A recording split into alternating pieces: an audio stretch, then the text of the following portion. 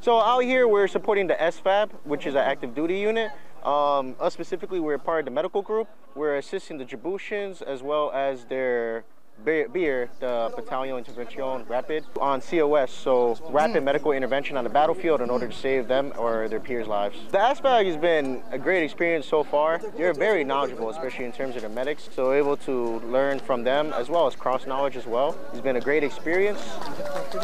Ever since they know that I speak French, so I was able to make like a lot of friends easily because they know I'm from Burkina Faso, another country in Africa, so it's more like, you know, they can talk to me easily.